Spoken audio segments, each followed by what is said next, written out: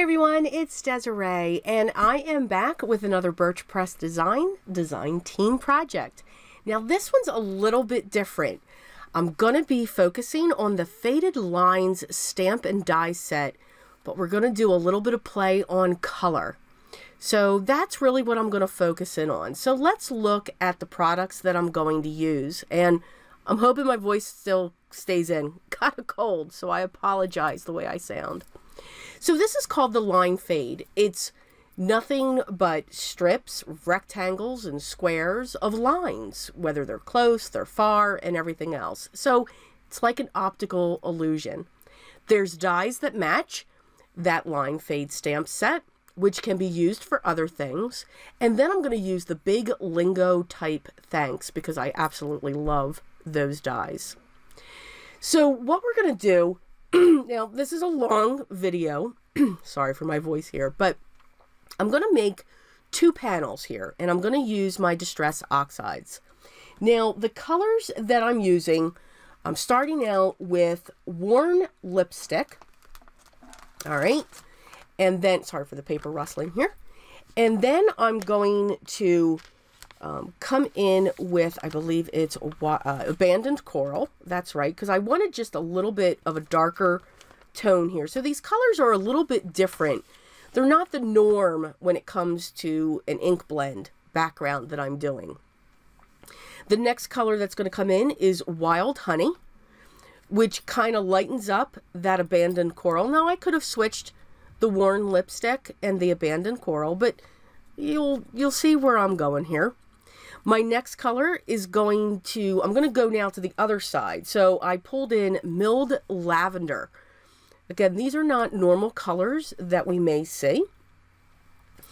And then I'm going to come in with Tumbled Glass. Now, I am not worried about a perfect blend.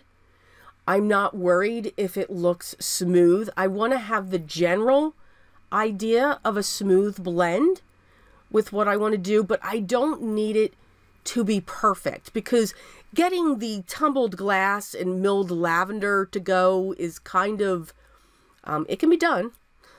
Anything can be done, but it's, you get this white space in there and I'm okay. Now for the green, I chose Bundled Sage. I just really like the color. I could have gone with something brighter. So it's kind of the warm end of the spectrum is a little bit brighter, bolder, where the cooler end of my spectrum, the green, the blue, and the purple, are kind of on the lighter side. But that's okay. It's what I'm going for. Now, I'm going to do the same thing to another piece of paper. So I'm not going to show that. I won't bore you with that. So we're just going to get that started. Now, these are the two panels that I have. They look the same, correct? Now, what we need to do, we have to make sure these are dry. Remember, these are oxide inks. So they are a pigment and a dye ink merged together, which is awesome. These are my favorite inks. I love these inks. They are just awesome. But I've got to make sure that it's dry. So I'm using my Ranger heat tool just to dry these off. And then I'm going to come in. I have both of the powder tools. I have the Pounce and I have the EK Success. So I figured the Pounce would put more powder down. So I'm going to do that to both. You can see I'm literally pouncing it to get that powder to come out. This is what happens when I test it. Obviously, it's not dry. Yay! So we got to clean that up. Back to the drawing board. We're going to go back and we're just really going to dry these. So I did that for a while.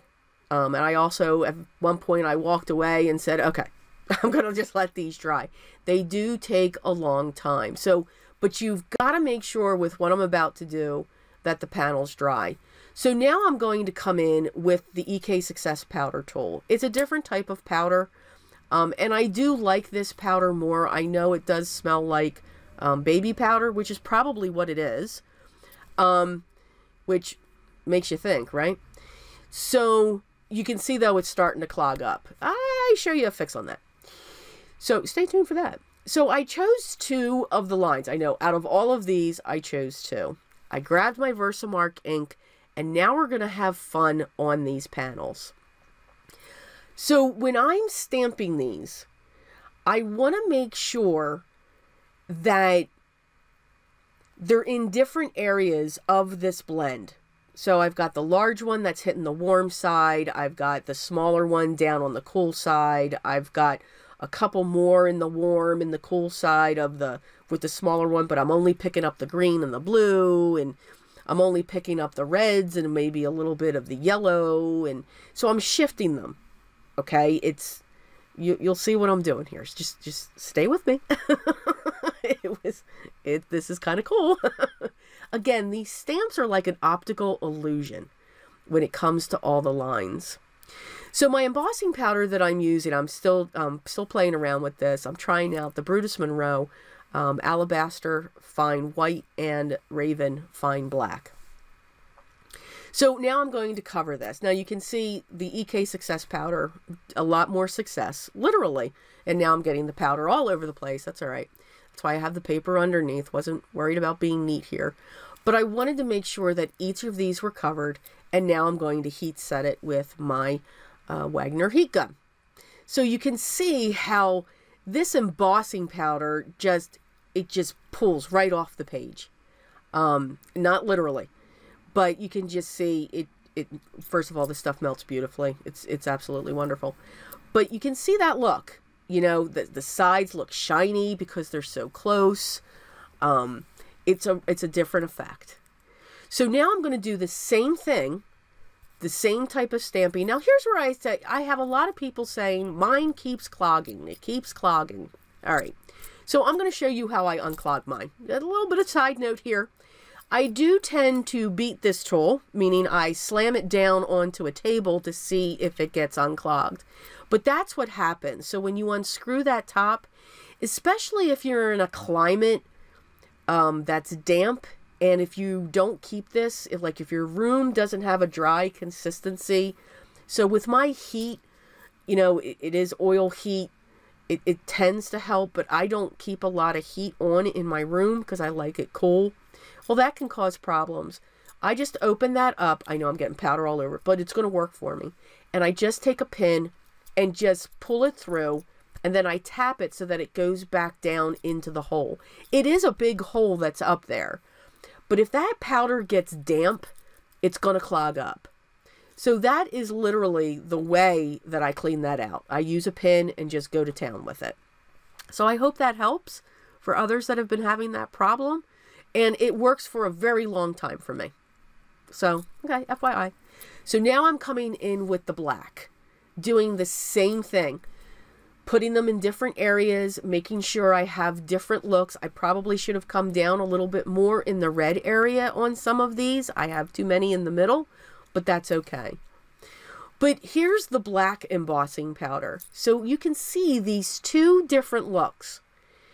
But you really don't see it yet because you're still seeing the massiveness of the panel itself. So you're still seeing, okay, she's got the blend going on. It's a rainbow blend. Okay, she's got some white on there and she's got black on the other ones. Now we're going to die cut. So these are the two dies that match. And I'm going to run these through my die cutting machine. And I'm going to do that for all of these that are sitting on these panels. And this is what they look like. So when you take them out of that panel, you get two very different looks. Same panel. Same way you did the panel. Just though, because you used a different embossing powder, you get two extremes.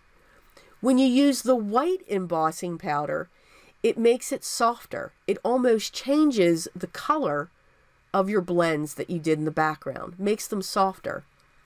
When you use the black embossing powder, it gives it an edgy look. A rough, deep, rustic look. I like edgy. Okay, so it's almost a nighttime feel. Again, the same background. So what I want to show you here is just by using the embossing powder alone can change the view of what you're seeing. So I'm working directly on my A2 size standard card bases, which are 4 1/4 by 5 1/2, and they are top folding.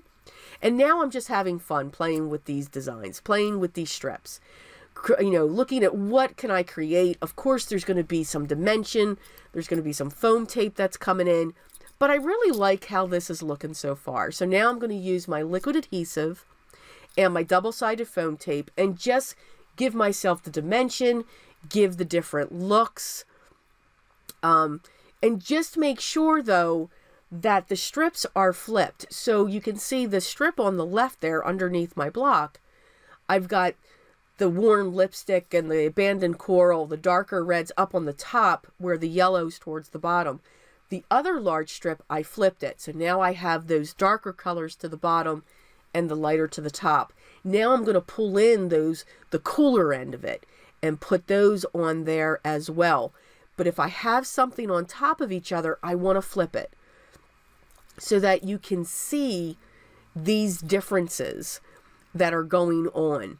Because this one, it's close to the one that's on the right, this small strip that I'm about to put down. So I wanted to make sure that the darker colors were above it and the lighter colors were down, because I'm going to put that cool small strip on the other one. So you kind of see this wave that's getting created as you're doing it. It's almost connecting the background that I did. But again, it's a pastel. It's softer in its look. Same panel, same inks, same blending marks. So I thought that was interesting. So just using something as simple as a stamp set, the same inks that you have in case you're limited with the colors that you have, and just changing your embossing powder can give you two completely different looks. So now I'll call this one the night one. So I'm going to do the same thing. I'm just going to place these. I'm going to have fun. I got a great blend going on here when it comes to these strips. So I wanted to make sure that it was crossing over, nothing was matching. And now I'm just going to set the smaller strips in. Now, if you guys have seen my videos before, you know I'm all about the odd numbers. So 3 is the most appealing because the rule of thirds.